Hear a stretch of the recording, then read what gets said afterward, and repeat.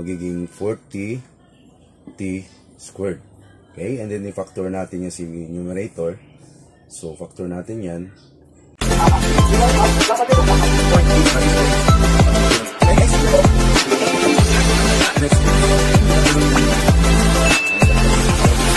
So, we will solve 2t over 5 times 15 over 8t squared. So, this topic is all about multiplication of dissimilar rational algebraic expression. Dissimilar is because hindi pareho ang kanilang denominator. So, first, we have to multiply the numerator to numerator. Multiply natin yan si 2t times 15. So, the result is 30t. Okay? Then, divided by, so, multiply din natin si 5 times 8t squared. So, magiging 40t squared. Okay? And then, i-factor natin yan si numerator. So, factor natin yan. 10 times 3 times t. Okay? Dito rin sa denominator, 10 times 4 times t times t.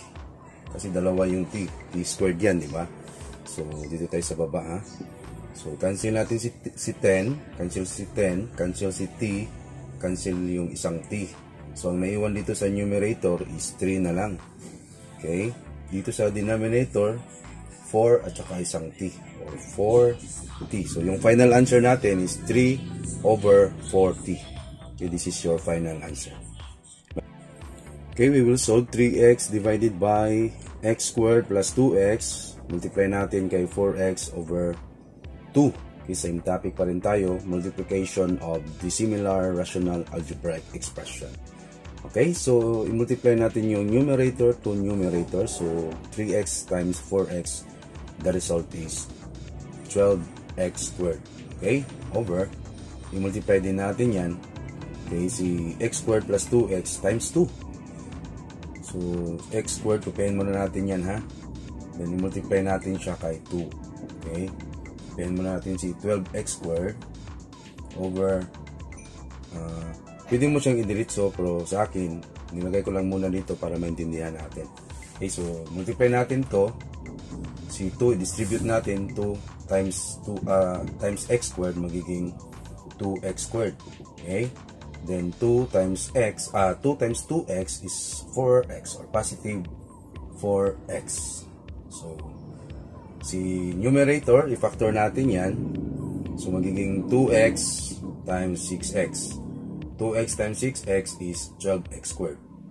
Divided by, i-factor din natin to, we will apply the prime factorization ng 2x squared at saka prime factorization ng 4x.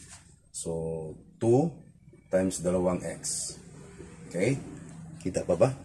So, next is we have 4. 2 times 2 times x. Kasi isa lang yung x niya. So, yung GCF natin dito, kunin natin yung GCF is 2 at saka itong 2 at saka itong x. So, 2x. So, 2x yung GCF natin.